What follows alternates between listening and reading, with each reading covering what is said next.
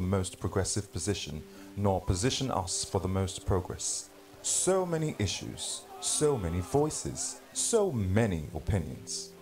But is anyone asking the right questions? Bringing a distilled approach to the contemporary issues, 4 cerebral elites, 1 room, unscripted, unbiased, unadulterated, and progressive.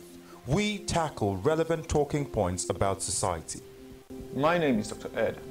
Join me and my goons as we help you navigate through the societal conundrums, where issues are unpacked and solutions delivered with hot takes of knowledge. We pull no punches and take no prisoners on My Take. Society today seems to be a bundle of contradictions. Some will say a lot of abnormalities are in place. Some might even think that one insanity takes off where the last one left.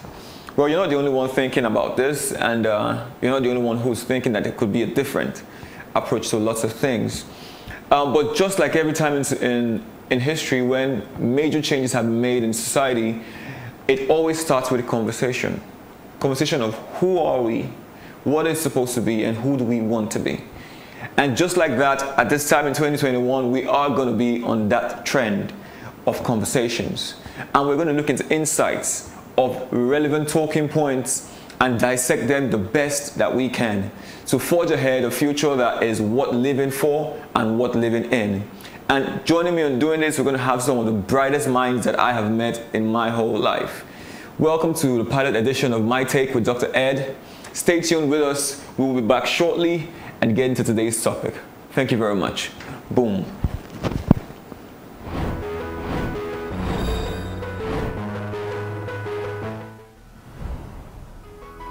I am a trader. I am an hairdresser. Patronize me because I put a lot of uniqueness to my craft. Me at the sew cloth. My shop is at Onipan. I am a photographer. And I am a shoemaker. Me self, I be barber. In 1 minute, sell yourself, sell your business and your craft and your services to the world on the Super Breakfast Show, showing on Super Screen Television every last Saturday of the month from 9 a.m. to 10 a.m. Don't forget to include your phone numbers and your business address.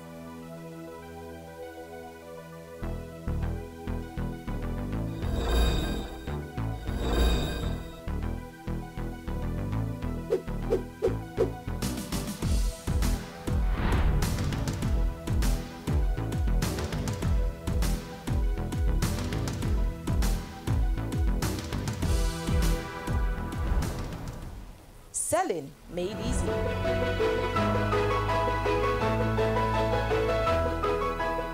Bringing a distilled approach to the contemporary issues, 4 cerebral elites, 1 room, unscripted, unbiased, unadulterated, and progressive. We tackle relevant talking points about society. On My Take.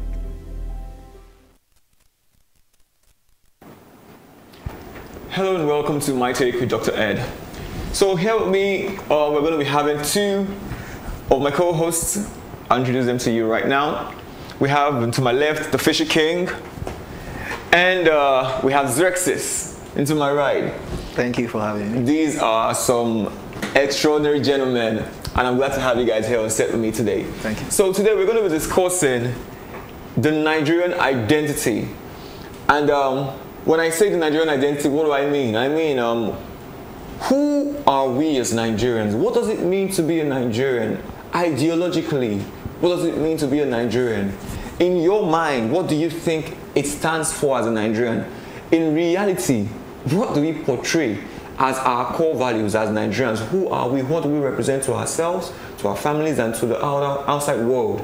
How do we come across when the name Nigeria or Nigerian comes on board? What are the values that stand out? What are characteristics that stand out? And for this, we'll start with listening to the people. Let's hear what the people have to say. Who's a Nigerian? What do they think a Nigerian is? And what do they think it means to be a Nigerian? Let's hear the people. Then we'll be right back and talk about it.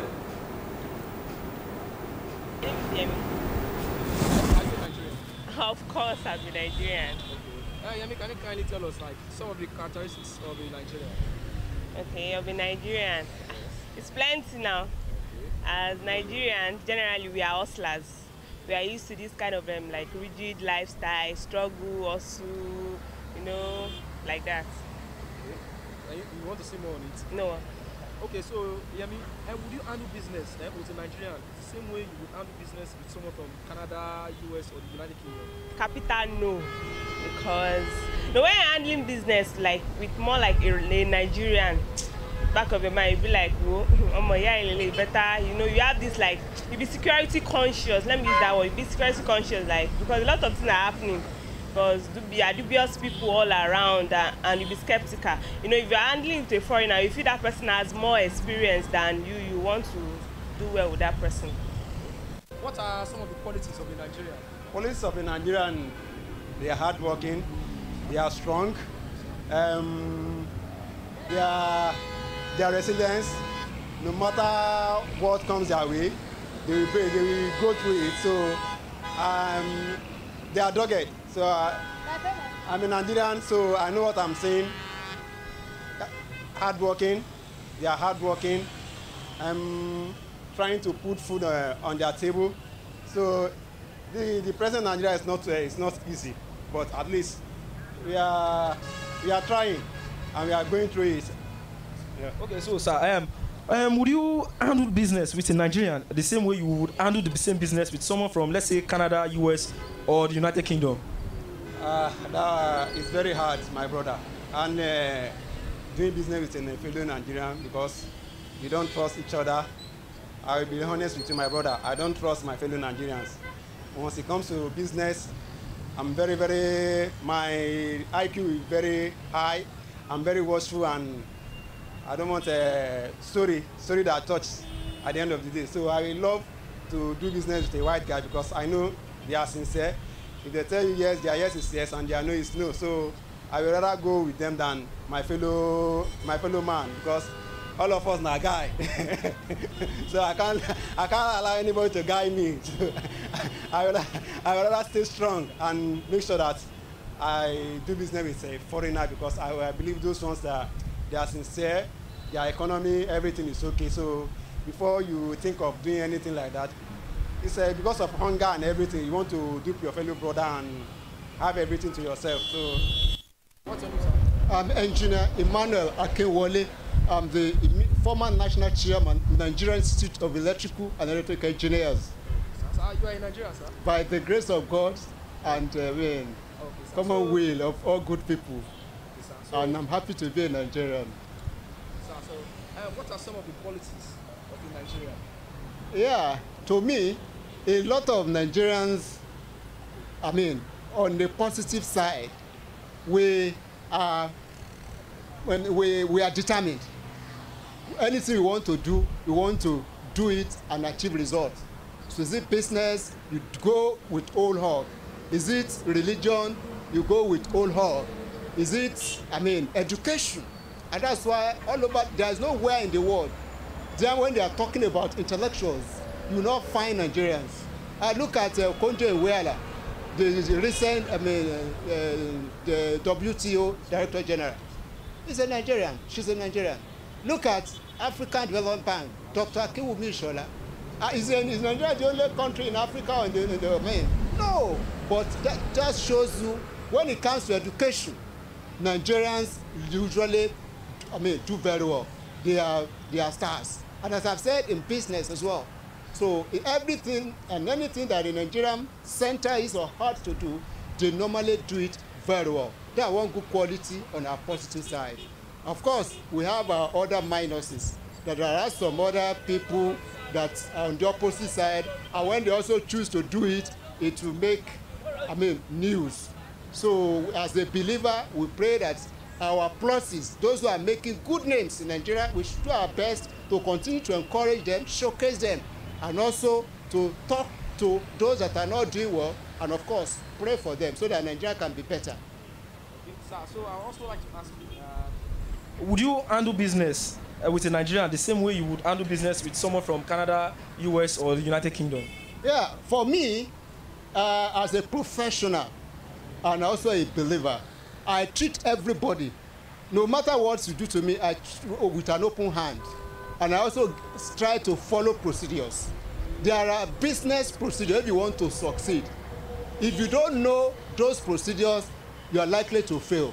No matter whichever part of the world, whether you are dealing with an American, you are dealing with a British, you are dealing with an African, business is done in a businessman manner if you must succeed. You must know the rules of business, you must follow the rule of business, and you will be able to, hold on. So if you do all this, irrespective of whoever you are dealing with, you can go to sleep.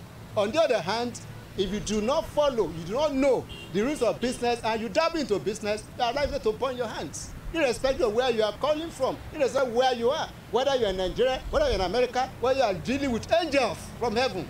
If it's business and you don't know the rules, or are not ready to follow the rules, you are likely to burn your finger. These are my personal views. Thank you. Of Nigeria.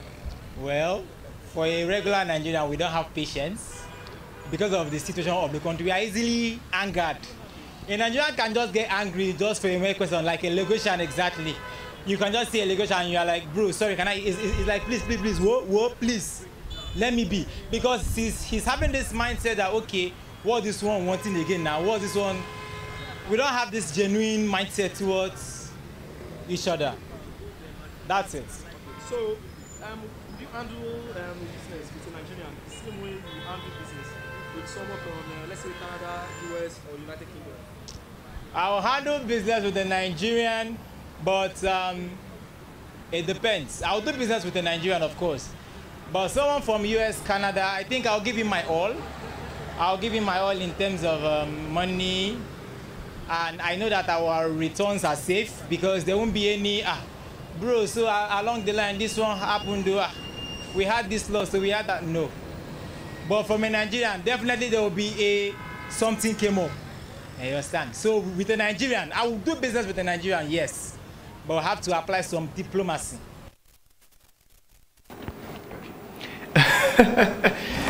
All right, those were very interesting points of view, and I think they were sort of holistic, if you ask me. They were sort of holistic, if you ask me. So basically, from what I could scrap up, you know what? Enough of me. What do you guys think? Well, I had some really interesting takes. I like what the academician said. Yeah. I think his name was Oyewole or something. Yeah, he mentioned some good qualities about Nigerians. You know, he said we were intelligent people on the intellectual side, and we had determination. You know, and it's true. You know, look recently in the news, there was a global mathematics competition, right, for secondary schools. The winner overall was a female Nigerian. You see, that's interesting. And you had people from China, you had people from India, really. Those people who you think are technological giants, and of course, you know, mathematics fuels technology. So, but they all lost to her. She was the winner. You see stories on Twitter of several people who go abroad, maybe they finish with a third class, then they go outside to school, and they come out with first class, you know, valedictorian and whatever. So yeah, Nigerians are really very intelligent set of people, intellectually very sound, and they are really determined as well. Whatever a Nigerian sets his mind to is definitely bound to achieve it. So yeah, I agree with that. I agree wholly with that. I think so too. Nigerians are also quite dogged. A Nigerian really doesn't give up easily. He really doesn't give up easily. A Nigerian really doesn't give up easily. Yeah. You find that, for instance, although it's not the legal way, but it just shows you that same doggedness. You have people who leave this country really on foot. True. From here to Libya. True. They take a bus to, I think, Ghana, and then from there they start out some backdoor entrances and then trek through the desert. True. Now this is not a nice one, but it tells you how far a Nigerian really is willing to go to achieve what he considers to be his dreams. True. Nigerians would easily, happily travel to the United States without a savings, an education, or anything else. A good number of them fare pretty okay. What sane person? Like, what sane person? Unless you are fully fueled by, I mean, and that's the danger of a Nigerian's determination, right? What sane person leaves home and goes to a faraway place with absolutely nothing? Nigerians you are going to a place where you do not know anybody. You just go there with nothing. Nigerians are also people of faith, if you ask me. They are very religious. I don't even mean religious. Nigerians are people of faith. They have a very optimistic viewpoint of life. Yes. Even within terrible situations, they have a very optimistic viewpoint of life. They are able to conjure for themselves by whatever means enough motivation to say this is possible, even when everything else says it's not possible. Maybe it's because, you know, we've really not had anything handed to us ever in life before. And maybe it's because the alternative to that is just death, possibly, because there's nothing to go back to. If you say, oh, I want to be a crybaby and oh, this is not really working out, there's no one who's going to catch you. There's no one who's going to soften the land for you. There's no one who's going to do that. So you have to create some place where you can walk with. Yeah. And I think that's somewhere where that comes from. Yeah, I think it's this thing you're talking about is a cultural thing, because I'm Igbo, and we have a name we give children. We say Taabo. What that means is that today is the beginning. So Nigerians are a forward-looking people. True. So you will find that a Nigerian who in his past was very poor, has no contacts, has no savings, but somehow believes that it is possible for me to start from here, go where I am, and get to that place where I'm a billionaire. And that optimism doesn't fade in most people. But that is madness, really.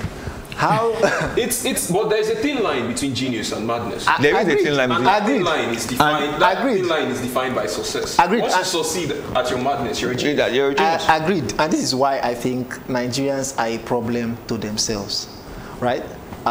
It's like a tragic flaw, so to speak. What makes the hero destroys the hero. For instance, think about it. One of those guys, he said something. He said every one of us in Nigeria are a guy.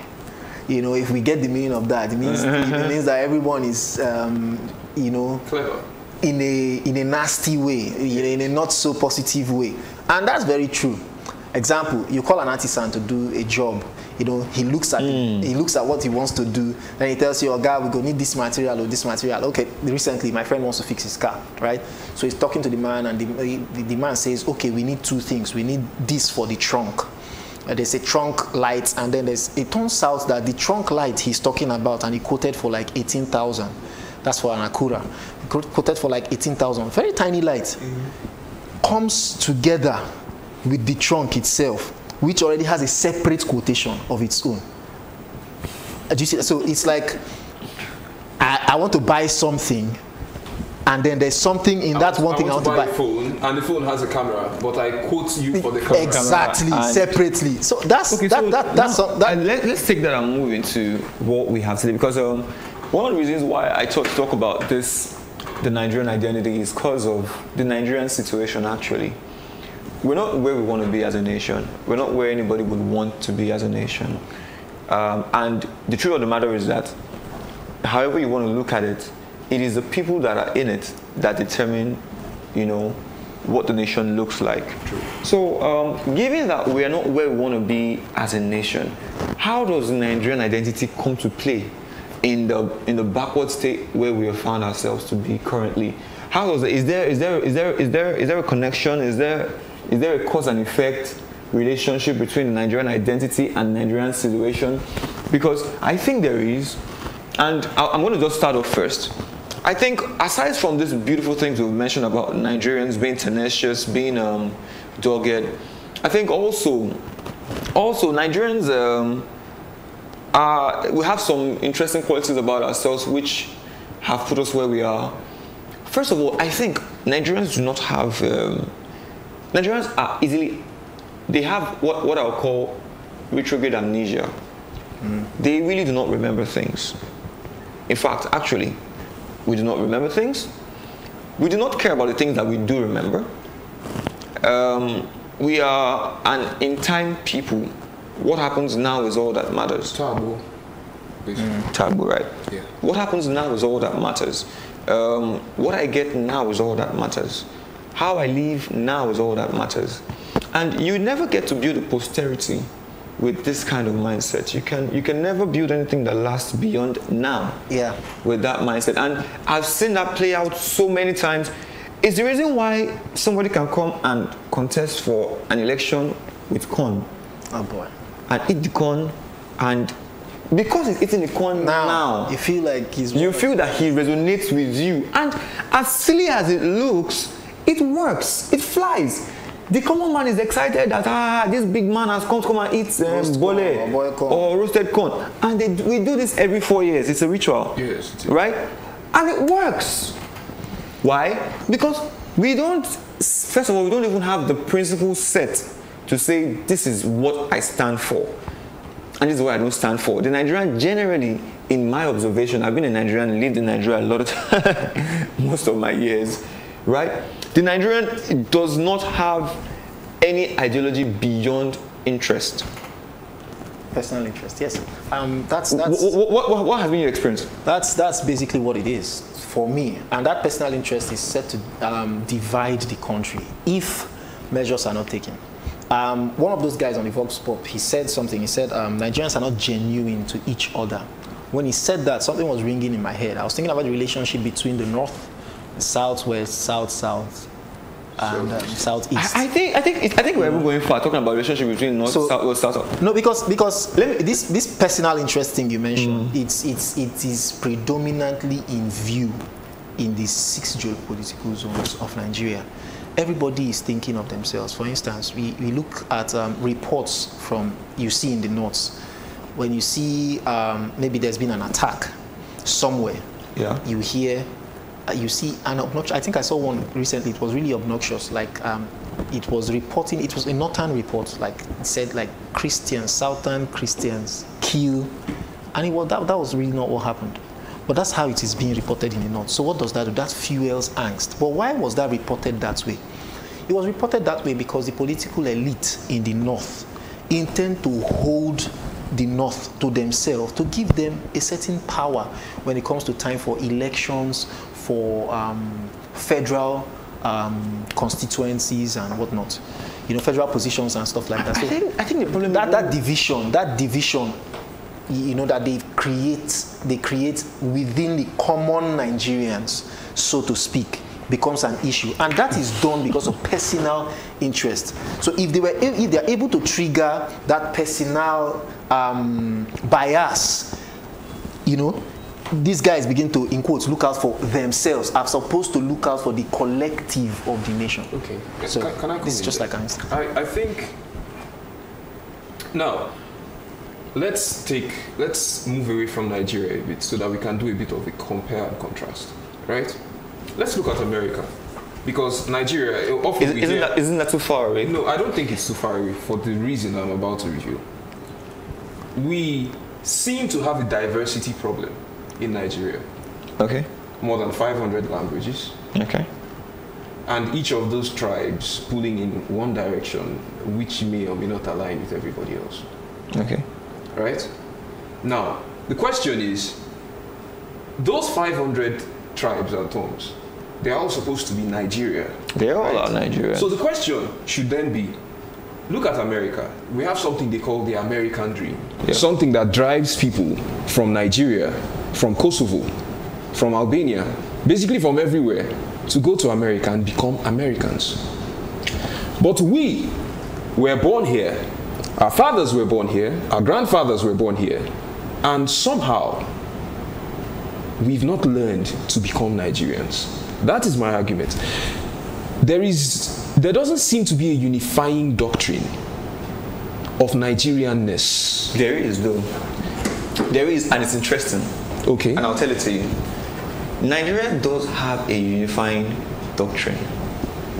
Nigeria does have that single thing where when it comes up, everyone from every corner can sit down, smile over a bottle of beer, drink, whatever, laugh about it, joke about it. I think there are about 2 things, or well, I'll start with one. Okay. And it is, like I said in the beginning, the doctrine of selfishness. Oh, I see. The doctrine of selfishness, the doctrine of myself how I looked out for myself, how I maximized profit for myself, how I tweaked the system to work for myself. Every Nigerian in every bar, every social gathering, almost every, I don't want to use every because every is absolute and you'll always be wrong when you use absolute terms, but in most places, any 2 or 3 random Nigerians can laugh over and resonate about a situation where somebody came and maneuvered, came out on top. Okay. And this, I also want to weigh in on something that Zexis said. Okay. When I was talking about the regional diversities, it's not even regional. That's the thing. That regional diversity comes from that individualistic diversity. In fact, I'll give you an example, a very simple one to illustrate what I'm talking about.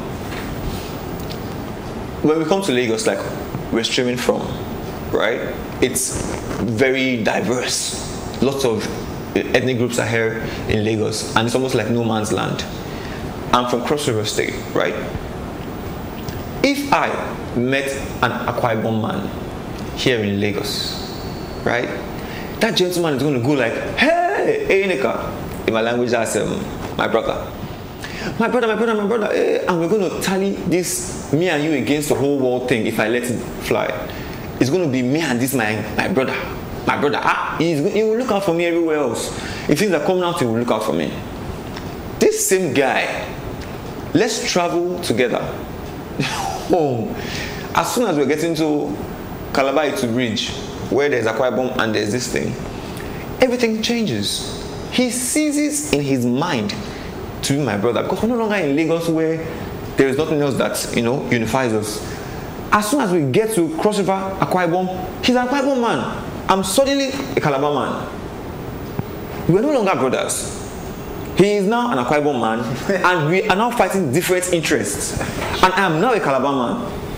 And then, as he arrives at Akwa Ibom, you would think that, oh, he's now an Akwa Ibom man. He's now a brother to an Akwa Ibom man together in the bus. They will be happy together. We're now brothers. This Calabar man, they go Calabar. Now, as they arrive at Akwa Ibom, right? Immediately, one person is going to go to Eket, another person is going to Uyo. As they are dividing, na Eket man, this is an Uyo man. They have different interests immediately. So he's no longer brothers with that Eket man he was in the bus with. No, they have now arrived somewhere closer to home. He is now an Uyo man. Right now that one is an Eket man. As he arrives at Uyo, based on the divisions that are, he also again separates himself from the next guy who is close to him, up until he gets to his house. In fact, when he gets to his village, there are delineating lines between villages, and people still do not hold themselves as brothers in that place. I think there are exceptions to this. It's interesting that you mentioned this, because at the end of the day, so it all boils down at the end of the day to him. The Nigerian stands for himself. What we can say is that we can sum that up into 2 things: the politics of self, right, and then self-preservation. That's what drives the Nigerian. Okay. That is the identity of the Nigerian, so to speak, practically.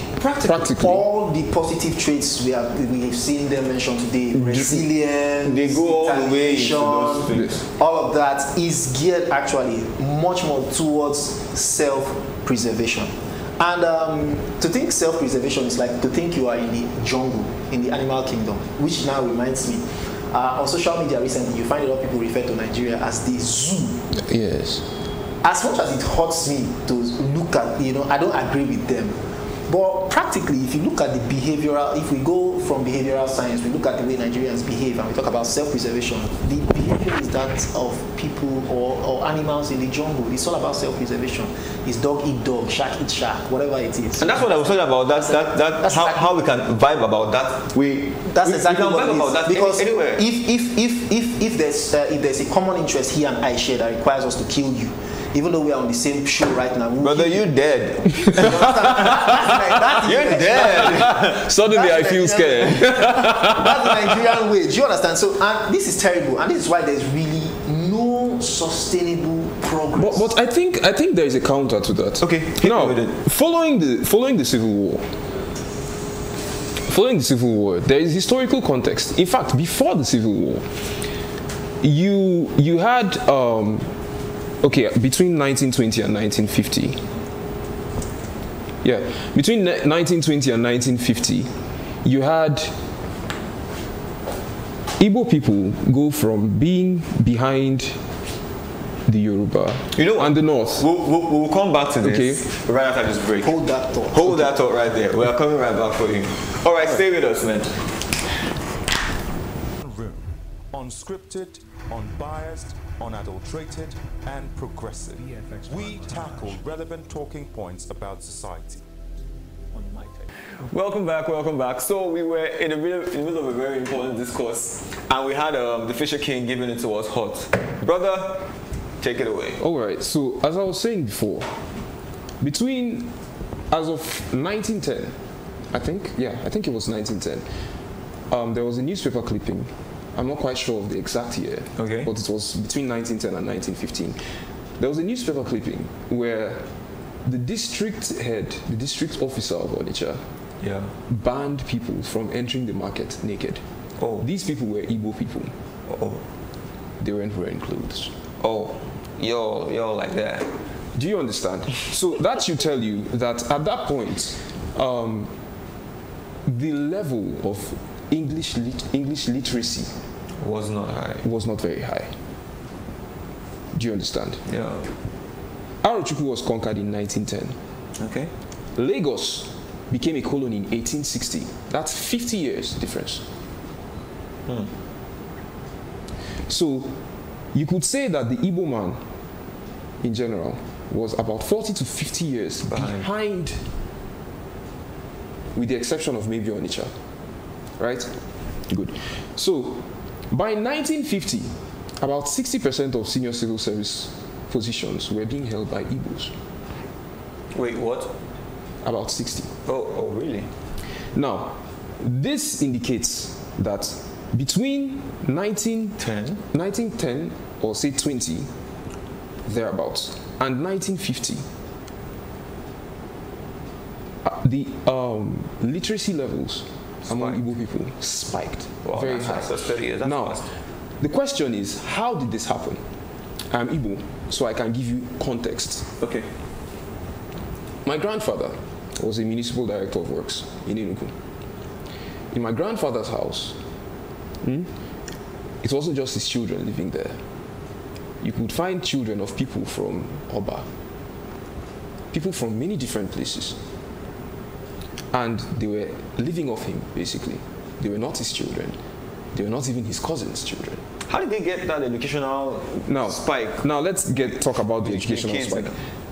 First off, in those days, you would have scholarships organized by the village. Because there is a saying we have that it takes a village to raise a child. I've heard that. You've heard that, right? So what happens is you would have the best students selected, the most brilliant selected.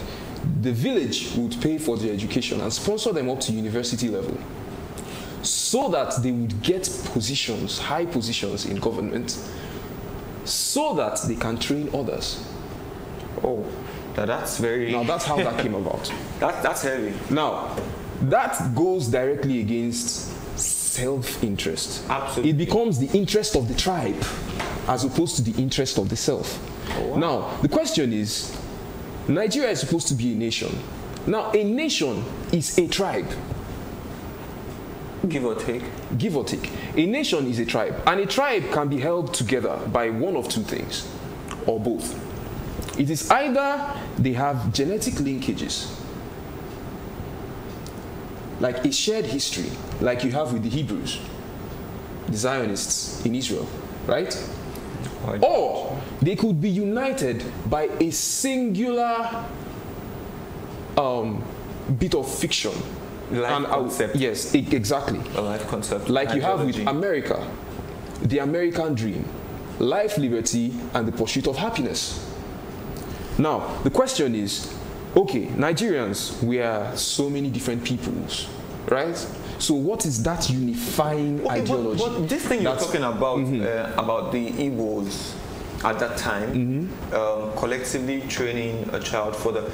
Really, this is really alien to the perceivable Nigerian culture of right now. Exactly what I was going to say. It's really alien to it, and now that you mentioned it, I would say that it's conceivable because I think the Igbos still have this informal training thing where the apprenticeship system, or we call it Igbo Odibo. Yeah, whatever they call it. The one I see, and it works a lot. Yes, it does.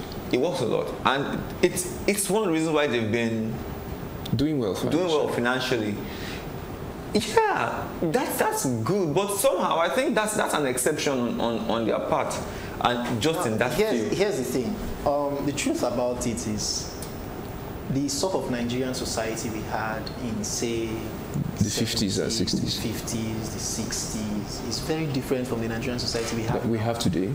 I want you to use the value of the naira, in quote, right? Use the value of the naira as the landmark to measure where Nigeria's society is now. The naira is practically in the gutter. The naira is digging for oil. Yes. What? The naira is digging for oil. It keeps going lower and lower and lower and lower.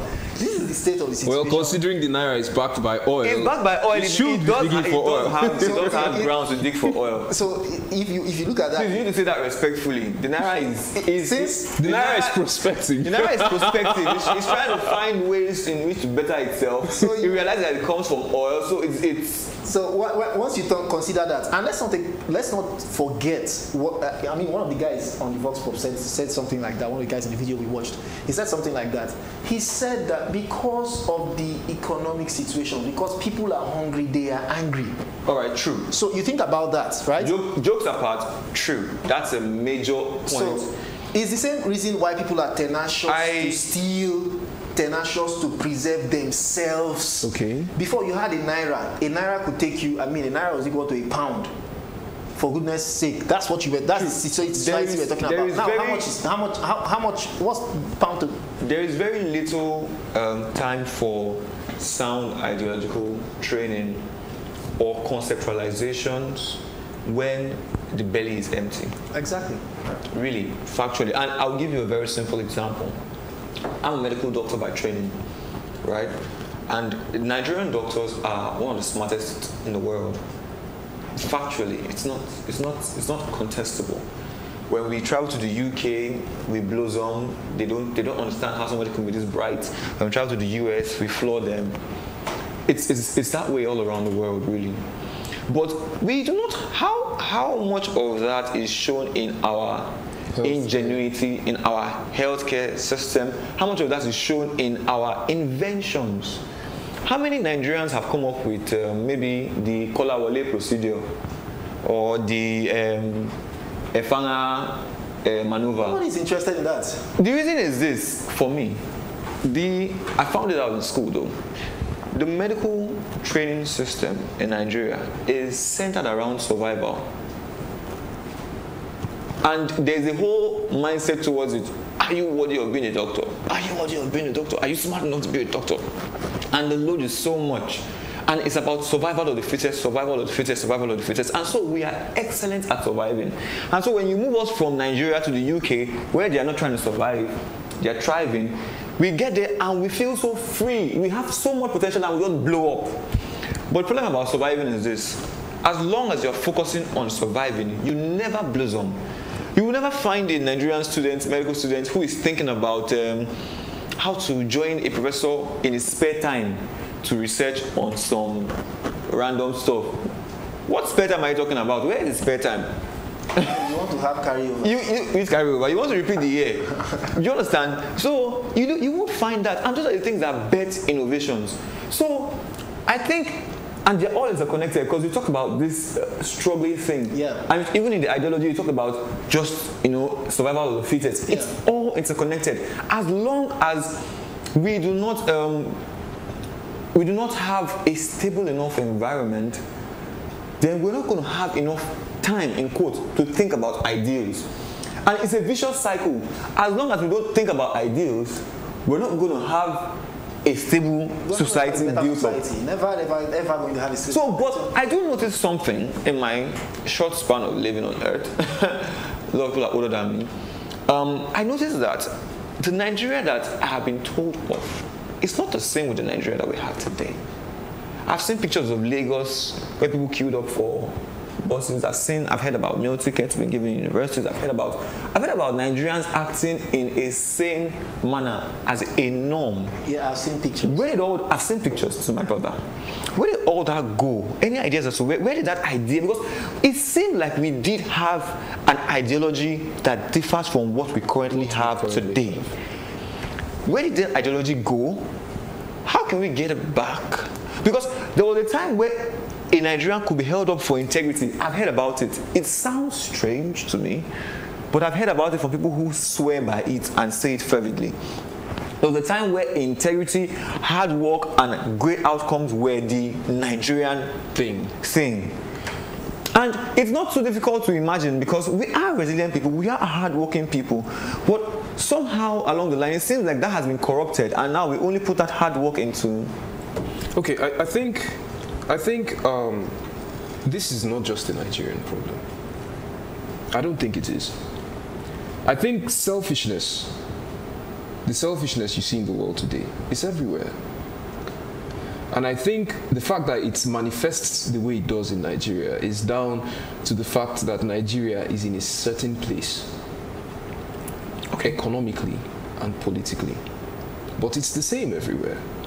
Now, that's the reason why I am not so interested, I'm not so much interested in where that ideology went as I am in how do we get it back. Okay. Because I feel like for starters, we need to examine what things we value highly. Let's go there. I want to build a house there, and I want to do a penthouse too. Good. I want to start with the political structure you mentioned, because one of the major tellers of our ideology as a people is people who are ruling us. How, especially because we're a democratic society. Are we really? Well, especially because we are said to be a democratic society. Yes. On paper, we are. How do the people? Because the people that are ruling you are somehow an expression of your choice. The people that are ruling us right now are the expression of our choices. The expression of our choices. Either our direct choices in that we chose by commission or by omission. Yes. Good. Thank you for understanding me clearly. I don't have to go forward in that again. But there are choices. Yes. How did we come about this kind of choices? We have a lot of bright minds in the populace. We can't say the same for those that are leading us. Okay, now that's our choice. And how do they work this? You can say that there are some ways they hack themselves into getting there. But how do they hack it so effectively and get there? Okay, let me deal with your first question, which was, how come in a country where we have so many intelligent people, do we have such leaders? First, let's talk about the 2015 elections. In the lead up to the 2015 elections, we had people like Wole Soyinka writing hagiographies for Muhammadu Buhari. We had Japhet Omojua. We had Dipo Awojide, a doctor. These people are intellectuals. These people are people whose intellect I admire. Okay. Do you understand? I mean, Soyinka is a Nobel laureate, so at least, you know, right.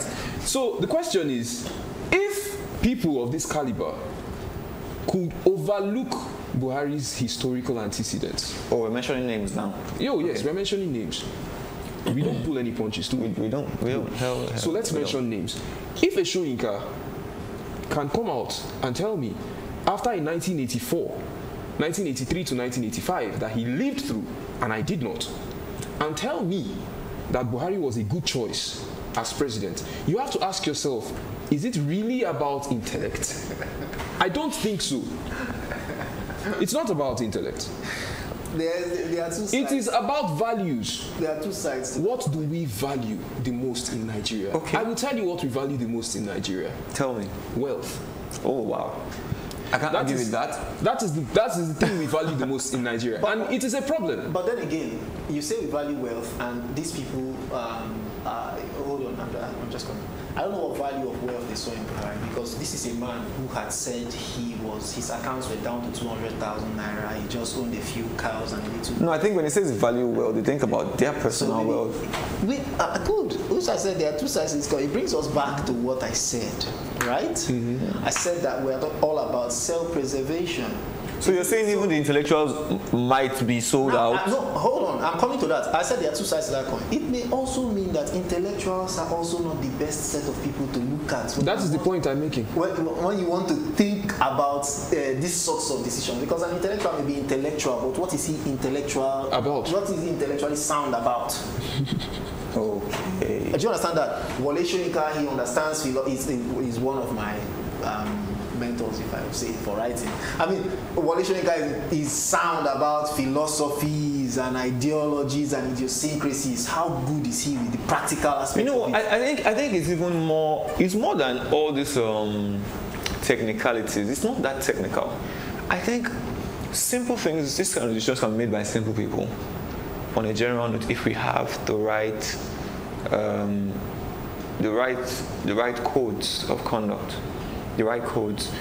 There have been statements that have been made by some of our political leaders at previous times before they got into office. There have been things that they have done at previous times before they got into office. Many of these things that are QED supposed to disqualify them from ever talking about holding public offices. Yeah. But somehow in this country, there seems to be nothing that can be said. There seems to be nothing that can be said by anybody in the past that has money and has political connections that disqualifies him from public office. There seems to be nothing like that. Let's get to and the reason amoral people. The reason is because are we really?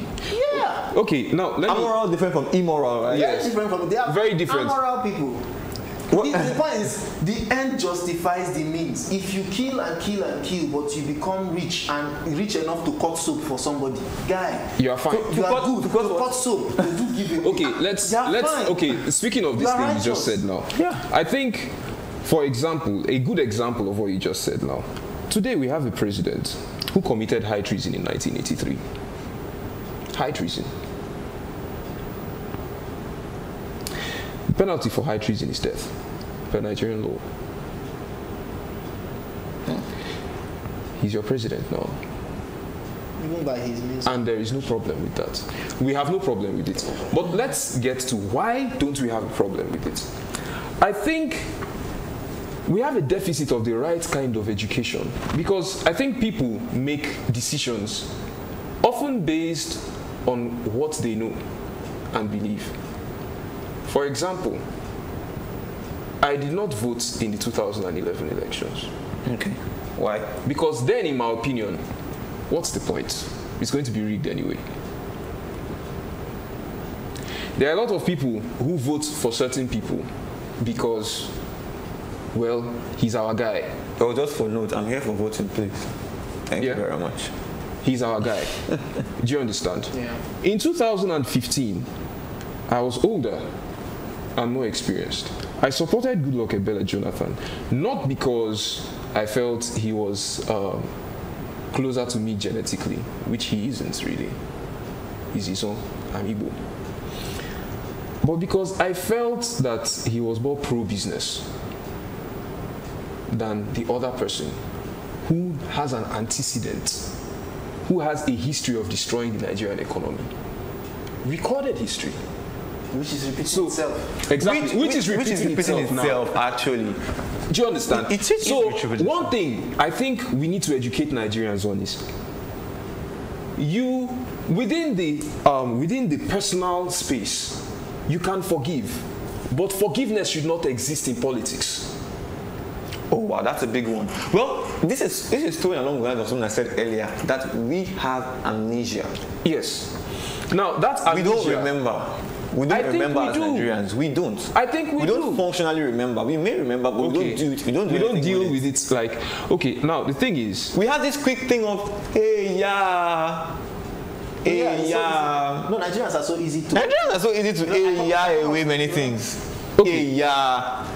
Now my person, they have, Nigerians are the masters to me of illogical arguments.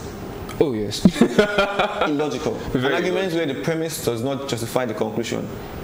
I like this person to be president, or I like this person to be governor. Like the one where people said we are going to vote out Goodluck Jonathan. Nothing about the person who they want to vote in. It's just about voting him out. We want to get this person anyway, out. let's leave that by the side. But we have this thing like person A wants to be president. Person A has killed before, said he would destroy before, said he did it before, has done so many things that's supposed to, like I said, disqualify from ever running for presidency or anything. Public office. Then a Nigerian argument to that is, and it's very sustainable here in the country, a Nigerian argument to that is, hey, yeah, but the guy is a nice man, oh. Hey, yeah, but he has given me so and so before. Hey, yeah, no, now make me the forgive person. I know mean if he still come around, still do as in like, if he still do well again. Hey, yeah.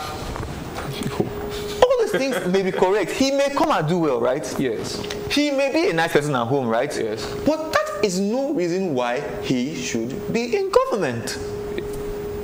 Competence, proven competence, because it's a contested office. Yes. So it's not just for one person, it should be for the best. But we don't have that as an ideology. Okay. In the country. So we have PT Party also as one of our ideologies. Very funny. Very funny. But funny. PT Party can always work in Nigeria. In fact, once you have devalued yourself and enter the PT mode, in Nigeria you are qualified for almost anything. Yes, I only had I didn't have one pair of shoes while I was growing. And 2000. I didn't have a pair of shoes. That's how we came up with Jonathan. I have only 200,000 naira in my account. And that's how we came out. And 150 like I said. Well, just for the records, I have just this pair of senator I'm putting on now. I would like to be president. You guys could help me out. All right. That's how we roll. I think basically. Do you have transport? I don't have transport. Please vote me in. If he's going to be my vice president, he doesn't have transport. Okay, No, I don't have money to cut my hair. That's the reason why it's this. Yes, that's the reason why it's So vote me for governor Anambra State. Basically, Nigerians we don't elevate value. What we elevate is outcome,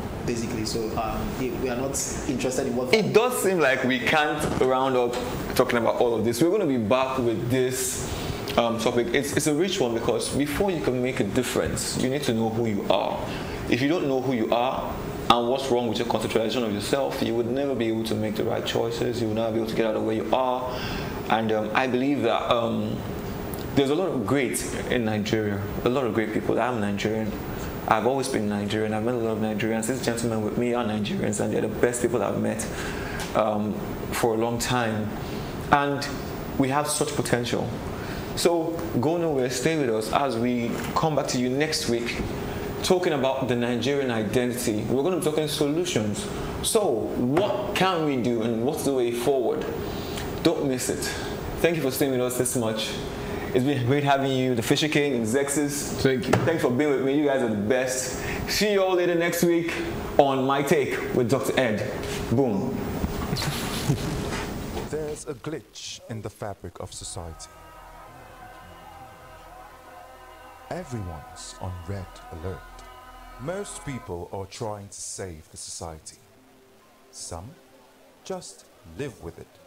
Over and again, we find that the working norms that drive our society do not essentially represent the most progressive position, nor position us for the most progress.